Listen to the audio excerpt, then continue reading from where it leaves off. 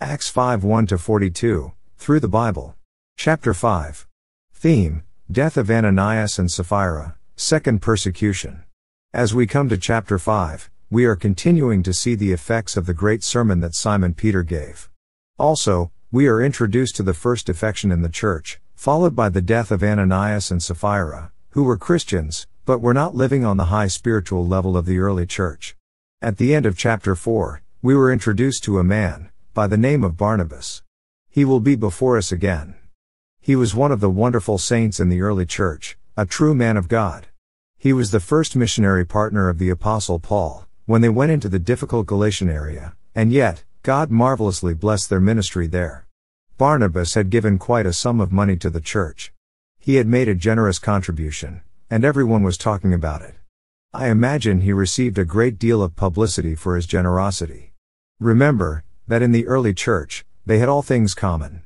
It reveals the fact that they were on a high spiritual level, to be able to do this.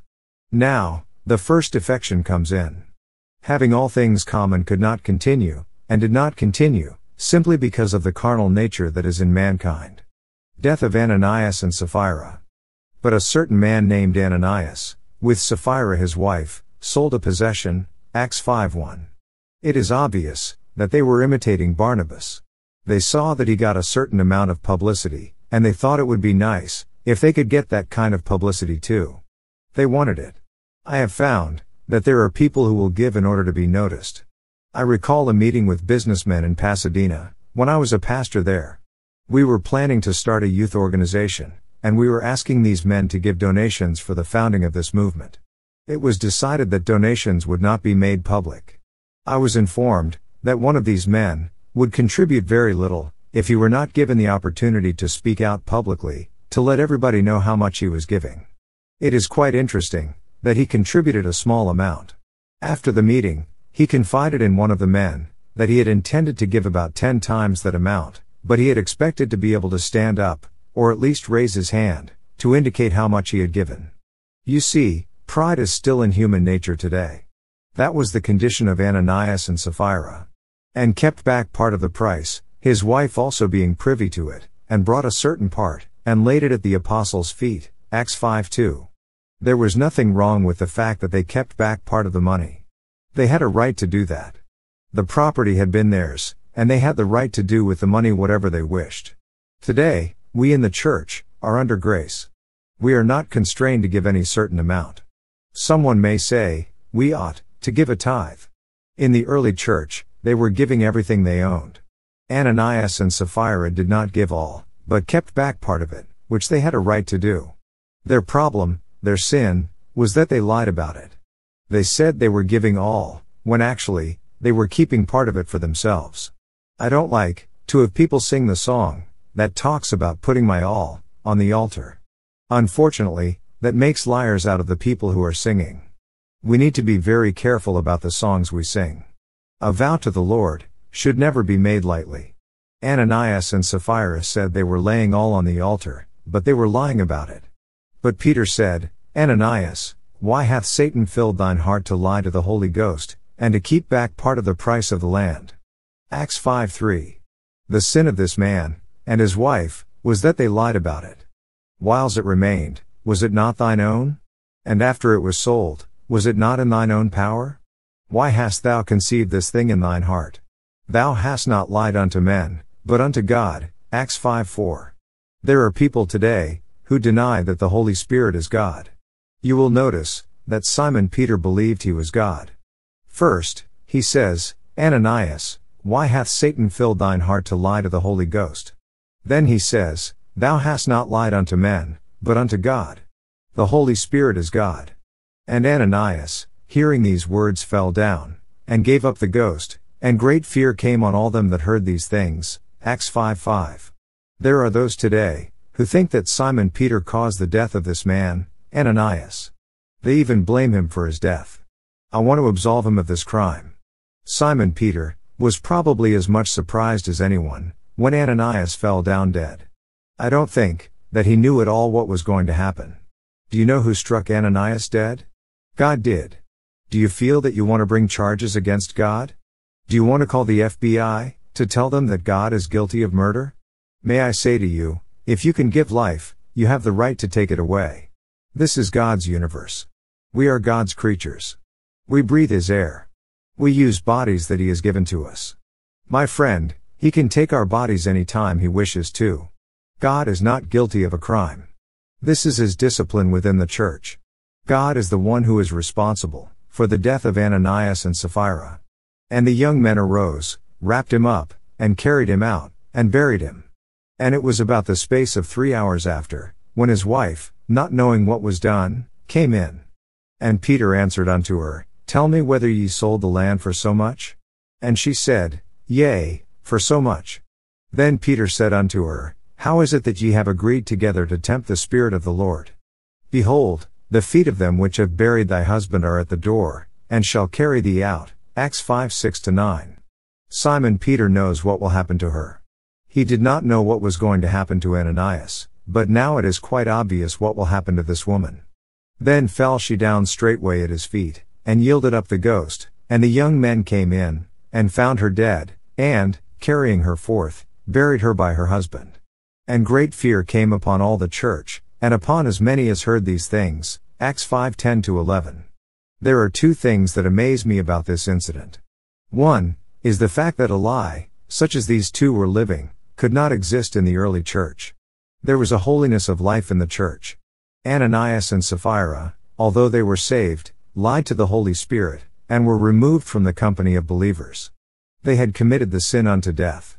If any man see his brother sin a sin, which is not unto death, he shall ask, and he shall give him life for them, that sin not unto death. There is a sin unto death, I do not say that he shall pray for it. 1 John 5:16. This was a sin unto death, which Ananias and Sapphira committed. This kind of sin could not exist in the early church. There was defection in the church, and it required discipline. However, after this experience, the church would never be as pure as it was before. Up until this time, they had all things common. This incident almost ruined them. We shall see more of this in the next chapter. Fear came upon all the church, and fear came upon people who heard of these things. Power would continue in the church, and multitudes would be saved. Yet, the church would never be as pure as in those first days of existence. The other amazing thing is the spiritual discernment of Simon Peter. This also is lacking today. I was very much amused at a young man who came to me in a Bible class not long ago. He told me he had the gift of discerning of spirits, and he could tell the truth from the error. Then he quoted one of the worst heretics today. I questioned him again about his gift of discernment of spirits, of truth and error, and then asked him whether he approved of the man whom he had just quoted. Oh yes, he said, this man speaks the truth. I told him that I didn't believe he had any special gift, he just thought he did. Today, the worst kind of hypocrite can get into our Bible churches. They are not good at coming to Bible studies, I have discovered that, but they can hold offices and even run the church. If those who lied to God in our churches were to drop down dead, we would have a lot of funerals. The undertakers would be doing a land office business. And by the hands of the apostles, were many signs and wonders wrought among the people, and they were all with one accord in Solomon's porch. And of the rest, durst no man join himself to them, but the people magnified them. And believers were the more added to the Lord, multitudes both of men and women. Acts 5:12-14. Notice that the apostles exercised the apostolic gifts. Gifts of healing, and gifts of miracles, were sign gifts that were given to the apostles. They did many signs among the people. The discipline in the church had put a fear on the people, and had stopped the revival. Yet, there were those who were still being saved. Believers were being added to the Lord. We know that by AD 300, there were millions of people in the Roman Empire, who had turned to Christ. Insomuch, that they brought forth the sick into the streets, and laid them on beds and couches, that at the least the shadow of Peter passing by, might overshadow some of them. There came also a multitude out of the cities round about unto Jerusalem, bringing sick folks, and them which were vexed with unclean spirits, and they were healed every one. Acts 5:15-16. May I compare this to modern faith healing? Modern faith healers never heal all the people who come to them. Have you ever noticed that? The apostles had sign gifts, friend. No one in the church since then has had those gifts. People were healed, every one of them. They emptied the hospitals. This was the power of the early church. We must remember that at that time, there was no written New Testament.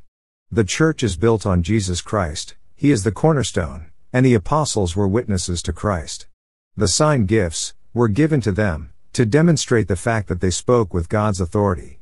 Today, we have a written New Testament as our authority. The second persecution. We have seen that there was discipline within the early church. Now, we find that there is persecution from without. When the apostles exercised their gifts, they produced a reaction. Then the high priest rose up, and all they that were with him, which is the sect of the Sadducees, and were filled with indignation, and laid their hands on the apostles, and put them in the common prison. Acts 5:17-18. Notice that the Sadducees are leading in the persecution. It was the Pharisees who had led in the persecution against Jesus. It is the Sadducees who lead the persecution against the early church. So, the apostles are arrested for the second time, and are put into prison. But the angel of the Lord by night opened the prison doors, and brought them forth, and said, Acts 5:19. This translation should be, an angel, and not, the angel. In the Old Testament, the angel of the Lord was none other than the pre-incarnate Christ, but now Christ is the man in glory, at God's right hand, and He is the one who is directing the activity of His apostles. Today, unfortunately, much of the time, His hands and His feet are paralyzed, because the people in the church are not moving for Him in this world. Jesus Christ wants to move through His church. He wants to move through you and me, if we permit Him. This is not Christ who appeared here, it was an angel. Go, stand, and speak in the temple to the people, all the words of this life. And when they heard that, they entered into the temple, early in the morning and taught. But the high priest came, and they that were with him, and called the council together, and all the senate of the children of Israel, and sent to the prison to have them brought. But, when the officers came, and found them not in the prison, they returned, and told, saying, The prison truly found we shut with all safety, and the keepers standing without before the doors. But when we had opened, we found no man within. Acts 5:20-23. This is the same sort of thing that happened at the resurrection of Christ. The stone wasn't rolled away to let Jesus out, He was out before the stone was rolled away. The stone was moved to let those on the outside come in. The same thing happened here. The doors did not need to be opened to let the apostles get out. They were out long before the doors were unlocked. Now, when the high priest, and the captain of the temple, and the chief priests heard these things, they doubted of them whereunto this would grow. Then came one and told them, saying, Behold, the men whom ye put in prison, are standing in the temple, and teaching the people. Then went the captain with the officers, and brought them without violence, for they feared the people, lest they should have been stoned. And when they had brought them, they set them before the council, and the high priest asked them, saying, Did not we straitly command you, that ye should not teach in this name? And, behold, ye have filled Jerusalem with your doctrine, and intend to bring this man's blood upon us. Acts 5:24-28. People were listening to the apostles. They were good witnesses. They were real missionaries. Jesus had said that the gospel was to go out, first in Jerusalem. We see that this has been done. Ye have filled Jerusalem with your doctrine. Then Peter, and the other apostles answered, and said, We ought to obey God, rather than men. Acts 5:29. The apostles were obeying what their Lord and Master had told them to do. Believers are commanded to obey civil authority, except when it comes in conflict with the commandment of God. The God of our fathers raised up Jesus, whom ye slew and hanged on a tree. Acts 5:30. Jesus Christ was hanged on a tree. It was not a nice, smooth piece of timber with a crossbar, as we see it pictured today. It was a tree. Him hath God exalted with His right hand, to be a prince and a savior, for to give repentance to Israel, and forgiveness of sins. And we are His witnesses of these things, and so is also the Holy Ghost, whom God hath given to them that obey Him. Acts 5:31-32. This is still the message to the nation Israel in Jerusalem today. When they heard that, they were cut to the heart, and took counsel to slay them. Then stood there up one in the council, a Pharisee named Gamaliel, a doctor of the law, had in reputation among all the people, and commanded to put the apostles forth a little space, Acts 5:33-34. Gamaliel wants the apostles excused so that he can talk to the Sanhedrin. This Gamaliel was an outstanding man and greatly respected. He was the teacher of the apostle Paul, by the way. And said unto them, Ye men of Israel, take heed to yourselves, what ye intend to do as touching these men. For before these days rose up Theudas, boasting himself to be somebody, to whom a number of men, about 400, joined themselves, who was slain, and all, as many as obeyed him, were scattered, and brought to naught.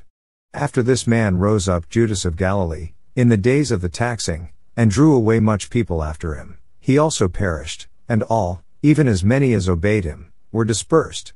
And now I say unto you, refrain from these men, and let them alone, for if this counsel, or this work be of men, it will come to naught. Acts 5:35-38. He is giving sage advice. But, if it be of God, ye cannot overthrow it, lest haply ye be found even to fight against God. Acts 5:39. Gamaliel gives examples of men, who had started uprisings and had a following, but after they were killed, their followers disbanded. Now, he advises them that the same thing will happen to Jesus and his followers. And to him they agreed, and when they had called the apostles, and beaten them, they commanded that they should not speak in the name of Jesus, and let them go. Acts 5:40. If these men were innocent, they should have let them go. If these men were guilty, they should have held them and punished them. Beating them and then letting them go, was a sorry subterfuge. They should have listened to Gamaliel a little more carefully. Things aren't much different today. There is that gray line between guilty and not guilty. The courts today let people off by giving them some light sentence. My friend, if a person is guilty, he should be punished. If he is not guilty, he should be let go with no sentence. And they departed from the presence of the council, rejoicing that they were counted worthy to suffer shame for his name. And daily in the temple, and in every house, they ceased not to teach and preach Jesus Christ. Acts 5:41-42. These apostles were marvelous men. They were rejoicing that they could suffer for the Lord Jesus. They continued to teach and to preach Jesus Christ. What is the gospel? It is a person. It is Jesus Christ. Do you have him, today? You either do or you don't. You either trust him, or you do not trust him. Either he is your Savior, or you do not have a Savior. That is the message. The apostles did not cease to teach and to preach Jesus Christ.